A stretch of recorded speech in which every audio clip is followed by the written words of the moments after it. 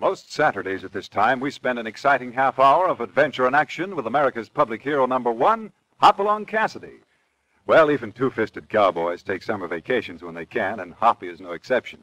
But Hopalong and Topper will be back with us riding the CBS air trails again 3 weeks from tonight, September 22nd.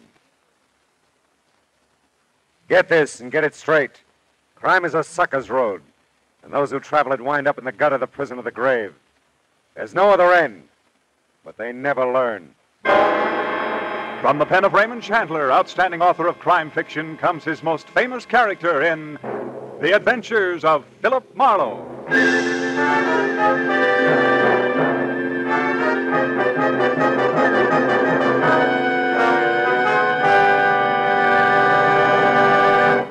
Now, with Gerald Moore starred as Philip Marlowe, we bring you tonight's transcribed story, Nether, Netherland.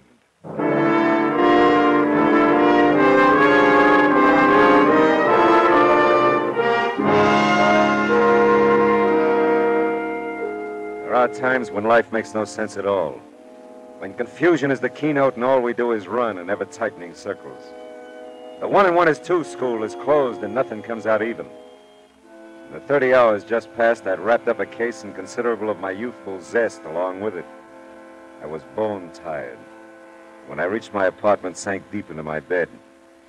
It wasn't so much to sleep, but to die a little. And I was not long dead.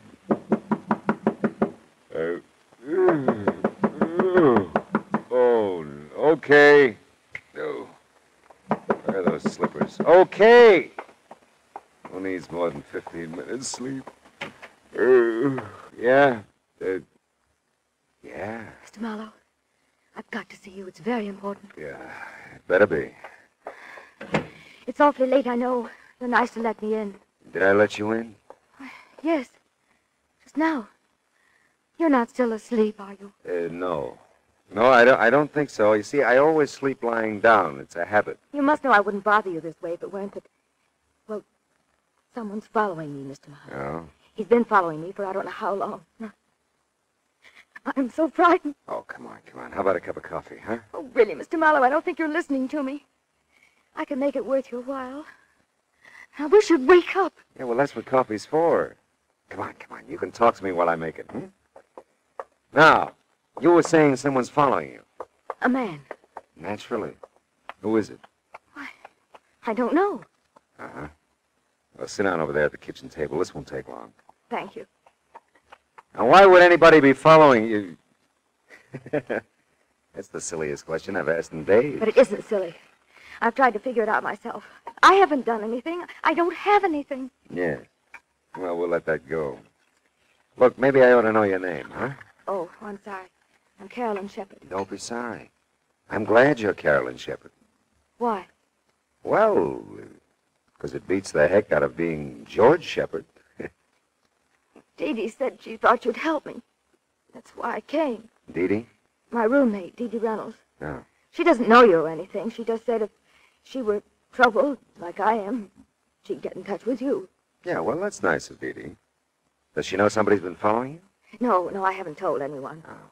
I don't know her very well. We haven't lived together long. I don't know. I didn't want to frighten her, too. Mm-hmm.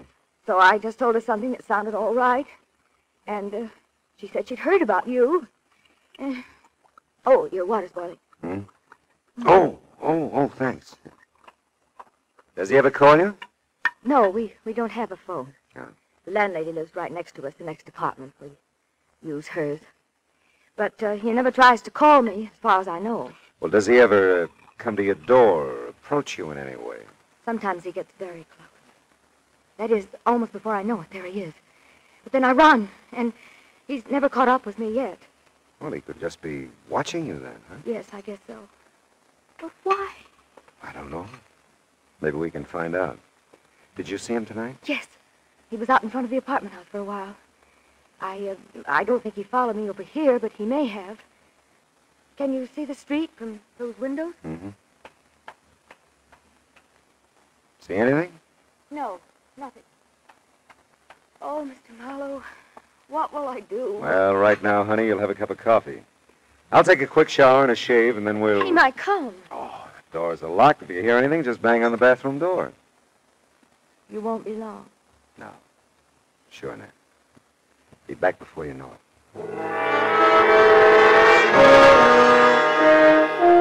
It was now 2:30 in the morning. Although I was still gray and half dead inside, my eyes found a new reason for being wide open.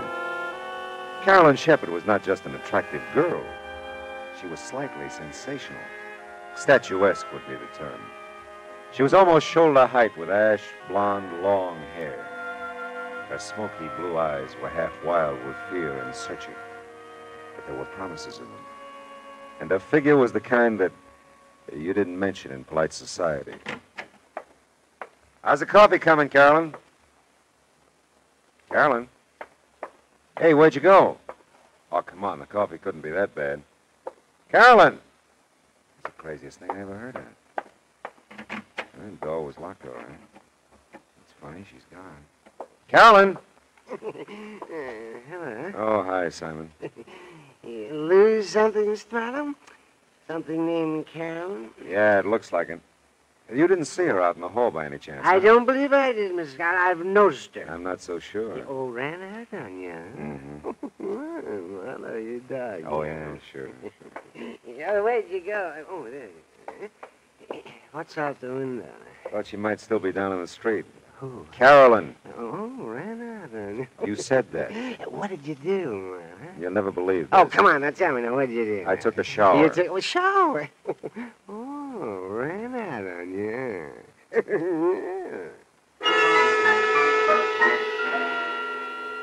Simon was listening badly, but enjoying a good laugh when I left him. Back inside the apartment, I reached for a cigarette and a few conclusions.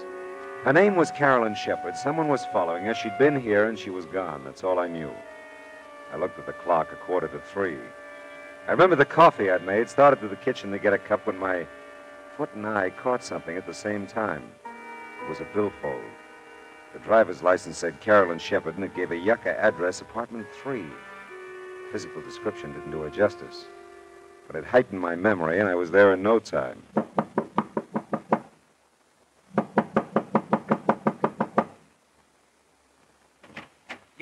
Yes, what is it? I'm looking for Carolyn Shepard. Oh, you were.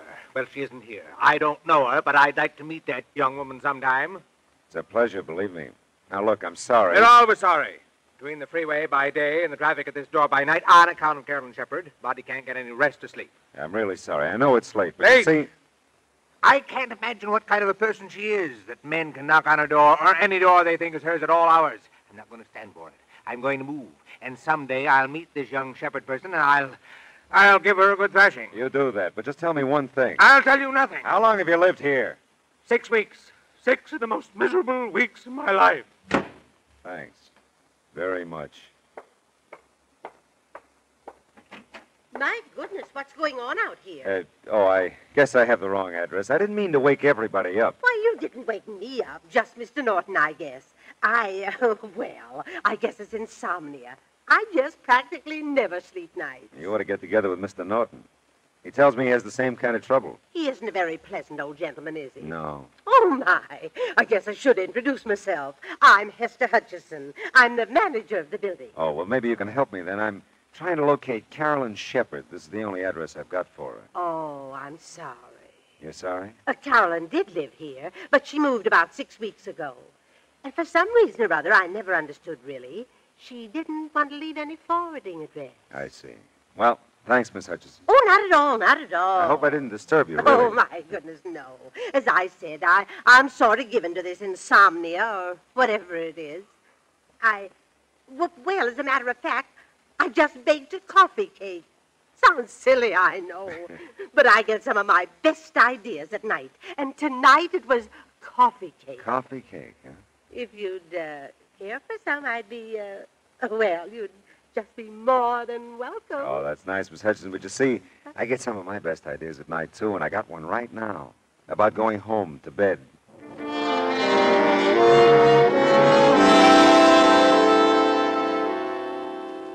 I could sleep. I knew I could. I could have been sleeping at least an hour if Carolyn Shepard hadn't decided to come into my life and go out again.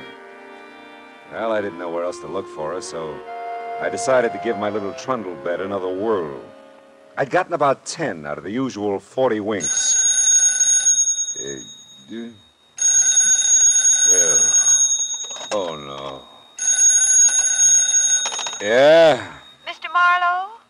I think so. I'm Dee Dee Reynolds, Mr. Marlowe. Well, that's swell, that's I swell. guess she isn't, but is Carolyn Shepard still there? No, she is... Who'd you say this was? I'm her roommate, Dee Dee Reynolds. She hasn't come home, Mr. Marlowe. I'm so worried. I came next door to phone. Has she been gone long? Yes, she has. Now, look, Dee Dee... Oh, I was afraid of that. Oh, Mr. Marlowe, something's happened. Wait a minute, what's happened? Well, I just know she's been killed. Easy, listen to me, will you? Poor Carol. Dee Dee. Carol. Listen, Dee Dee, where do you live? Dee Dee. Oh, fine.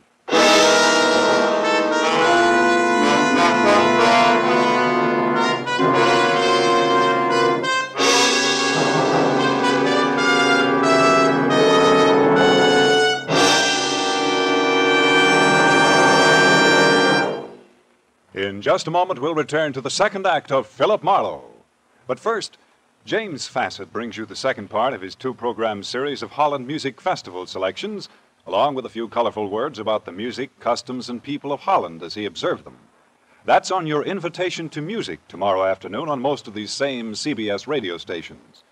Listen to tomorrow for your string serenade featuring Jerry Windsor with his singing strings in Music All America Loves. Now with our star, Gerald Moore, the second act of Philip Marlowe, and tonight's story, Nether, Netherland.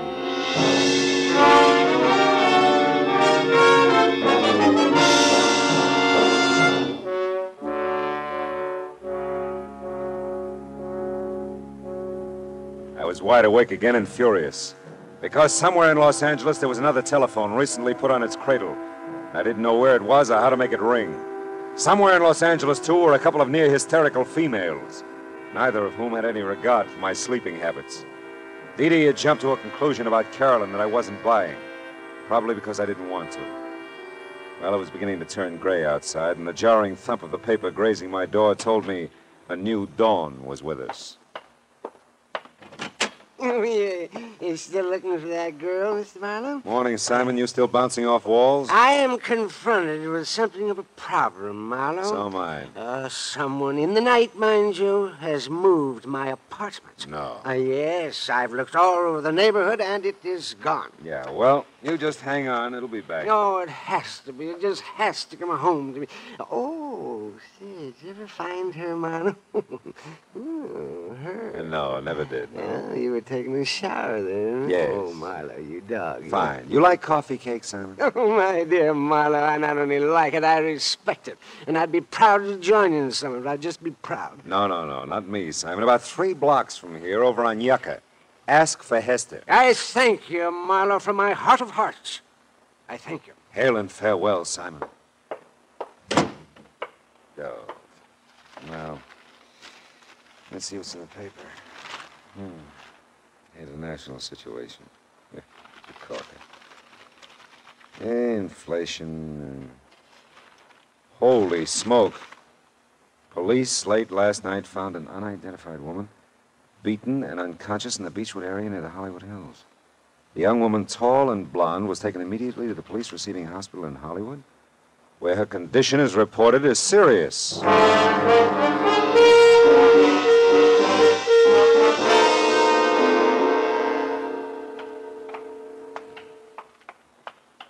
She fits a description of that Shepherd girl's driver's license, all right, Mr. Marlowe.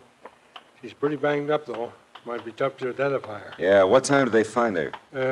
About 3 o'clock this morning, I think. Mm-hmm. We were figuring robbery, since her wallet and most of the stuff in her purse is missing. Oh, here we are. Oh. Yeah, she's still out. Pretty doped up, I guess, huh? Yeah. She the one? No, she isn't. You sure? Yeah, hair is too blonde. Well, maybe she's had a quick dye job since you saw her last, huh? Very funny. Well, we'd like to wrap this thing up, you know. If you could identify her, we'd be part out of the woods. I'd like to help you out, but she's not Carolyn Shepard. How about it? Will she live? This one? This one. No, hasn't got a chance. You get that way, I guess, watching the inhuman parade of human stretcher cases into a police hospital. I wouldn't have his job. The sunlight was fresh and warm outside, and the coffee I got at the Three Stool joint next door was neither. But now you're sleeping, now you're not routine, and the night before hadn't exactly made me razor sharp. But by now I was alert enough to study Carolyn's wallet a little more intently. There was $12 in it, and stashed in with the bills a book of check stubs on a Hollywood bank. Don't let anyone tell you that banks don't open till 10 o'clock. If you make like breaking down a glass door, they'll let you in. And if you cause them that much trouble, they'll give you the address you ask for and send you on your way in a hurry.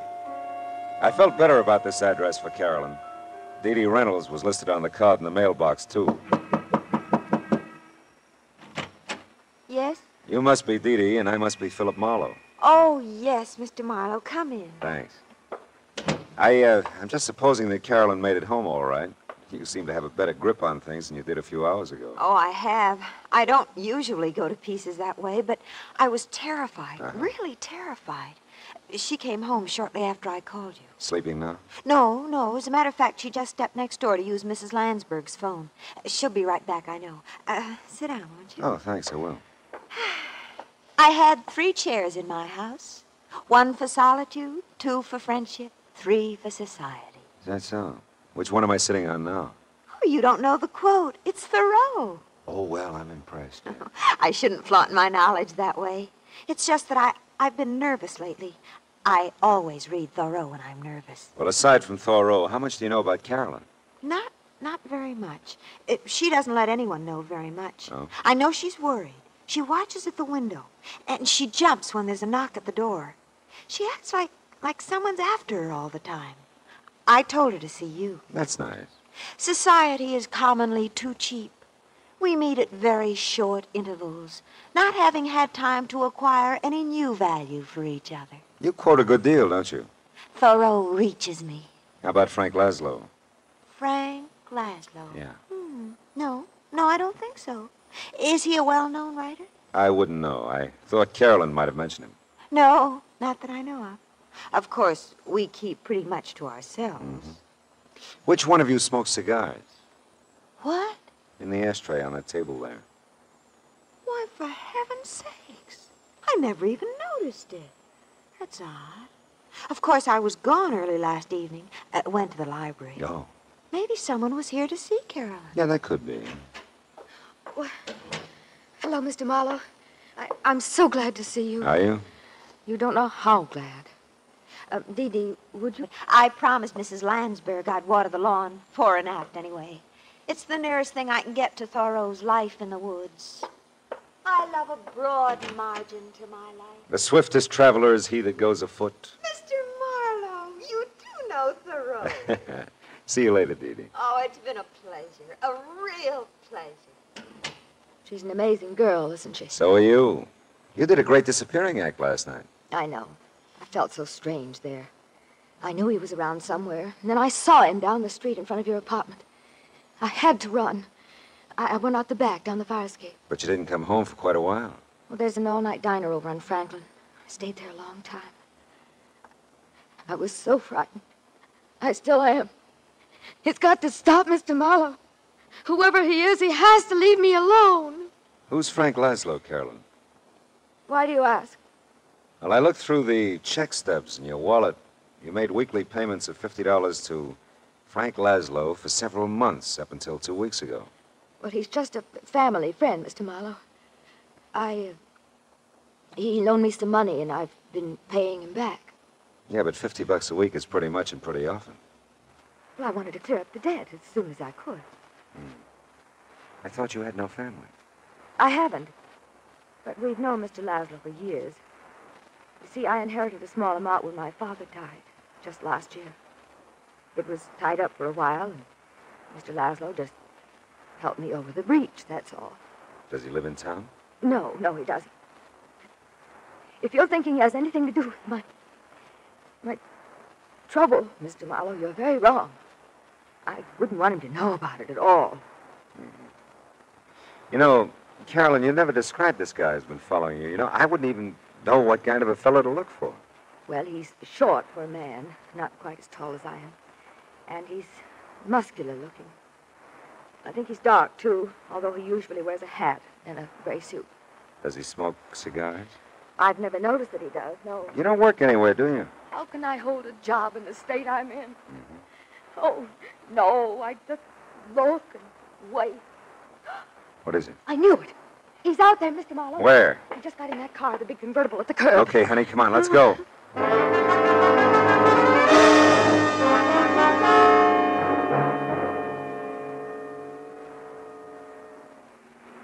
He must know we're following him, the way he's driving. Yeah, he can lose us with that job, too. Those babies can really take off. Look, he's moving over into the right lane. Probably gonna turn. Well, we're going with him. Hang on, honey. We can't lose him. We can't. We won't. He's pulling into that parking lot.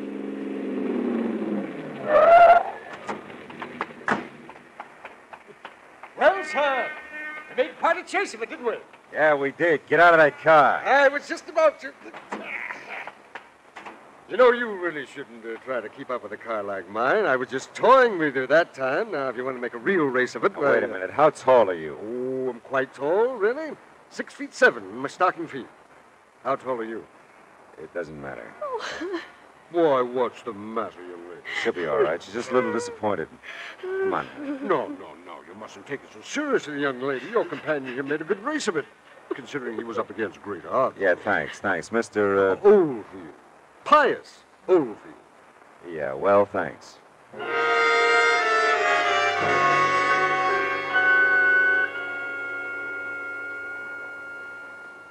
Oh, I don't know how I could have made such a mistake. But he did look like him, Mr. Marlowe. Until he stood up, I really thought... All right, honey, forget it. You're pretty tired and upset, and you're almost home now, huh? I don't want to be alone. He'll come. Don't worry, I'll stick around. Nobody will bother you. He must. He must. I'm so tired. I'm so afraid. Take it easy, honey. We can't strike out all the time. Hey, looks like Dee Dee's made a friend watering the yard. Oh, no. What? Mr. Marlowe, this time I'm sure of it. It's him. I know it is. Cigar and all, huh? Okay, baby, we'll see. Come on. No, I can't. Come on, Carolyn. You gotta get with it, girl. Dee Dee, give me a hand, will you? Carolyn, what's wrong? She's pretty upset. Take her in the apartment, will you? Oh, sure, I will. Who's the guy with the cigar? Well, he didn't say. He asked for Carolyn. Okay. Hey, you! Hold it! I don't think so, buddy. I said hold it or I'll ram that cigar down your throat. You don't look so tough. That's how I fool him. You... Mr. Marlowe, are you hurt? No, go back to Carolyn. Get her in the apartment. Well, she's in Mrs. Lansbury's. She's not making much sense either, just Nothing's crying making and any mumbling sense. things. Oh, he's really out cold. Yeah, now look, take a look in there. His auto registration. Read it to me. Oh, let's see. Yeah. Frank Laszlo, something, Kling Street, Barstow, California. I thought so. Did you? Never mind. Go back with Carolyn now and stay with her. If she says anything, memorize it like you do with Thoreau. But where are you taking Where I hope he belongs. I'll be right back. Hey,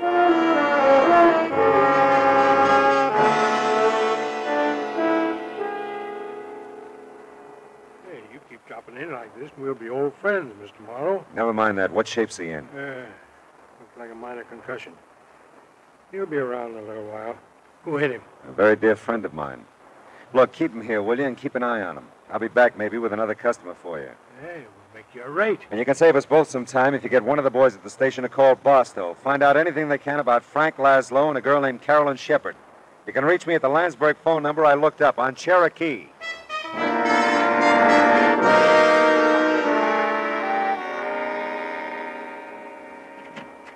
Oh, Mr. Marlowe, gee, I'm glad you're back. How's Carolyn? Come in and listen to her. I'm scared to death. I used to remember. Mail a check to Barstow. I must remember. After mail check. Got so much to forget, too. Forget and remember. She's been going on like that ever since you left. Yeah. What does it mean? I don't know for sure yet. Steve, you can't be everywhere. Everywhere I look, you can't be anywhere. You're dead, Steve. Don't you know you're dead? Take it easy, Carolyn. Easy. Oh, that's Mrs. Lansberg's phone. I told her I'd answer it while she was out. Go ahead. It could be for me. Okay. Carolyn, you're okay. Who are you? No. Steve, can't be you, Steve. You're dead. I'm not Steve, Carolyn. Steve, you're dead. Don't you remember, Steve? I killed you. But you won't go away. You won't go away. As for you, Mr. Marlowe, it's the police. Yeah, I know. I'll get it. She's... What's wrong with her, Mr. Marlowe? She fainted. She'll be okay. Poor kid. Yeah. Did you leave Mrs. Landsberg's door open? Oh, sure. Phone's right there in her living room. Thanks.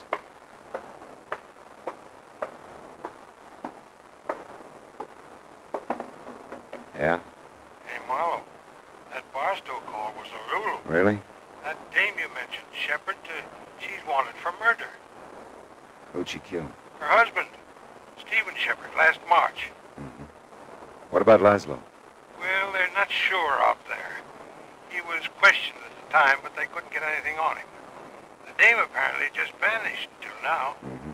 Last time they had Laszlo in for questioning a couple of weeks back, he said he didn't know where she was. Must have a real bad memory, huh? You bringing the dame in? Yeah. I'll bring her in. She all beat up, too? I can send the wagon. No. I'll bring her. Just keep a straitjacket handy.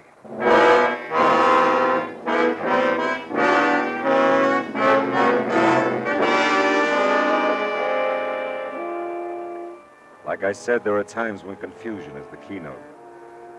Carolyn Shepard, poor sick kid, kept seeing the man she murdered. Saw him so often she believed it. Frank Laszlo must have seen things too. Enough to keep Carolyn paying him blackmail ever since she killed her husband. Did you ever stop to think of all the so-called nice, clean, upstanding citizens who carry a moral cesspool behind shining eyes and a sweet smile? Suddenly they make headlines, like Carolyn. What's the line? For murder, though it hath no tongue, will speak with most miraculous order.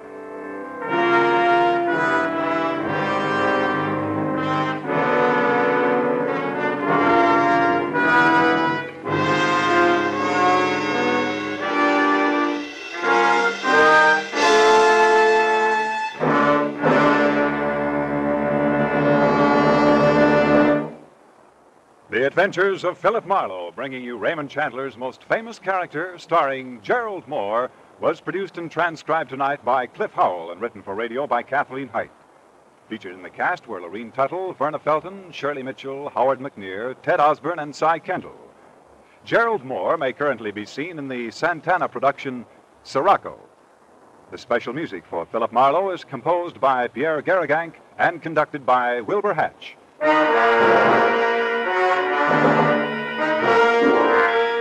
Be sure to listen next week at the same time when Philip Marlowe says... This time my plans for a fishing trip got caught in the line of a beautiful girl who didn't know upstream from downstream. I was in deep water for a while, but I finally caught my limit by using a special kind of bait.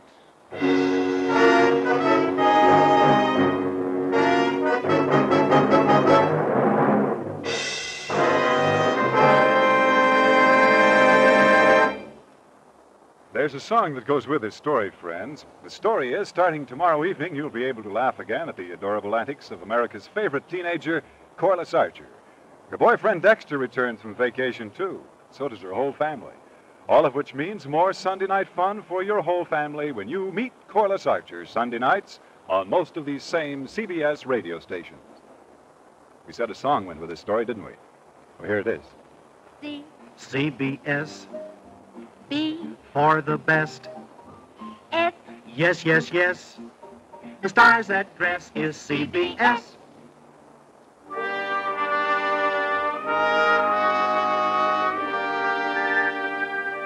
This is Clarence Cassell saying, remember, for the sweetest music this side of heaven, it's Guy Lombardo time, Sunday evenings on the CBS Radio Network.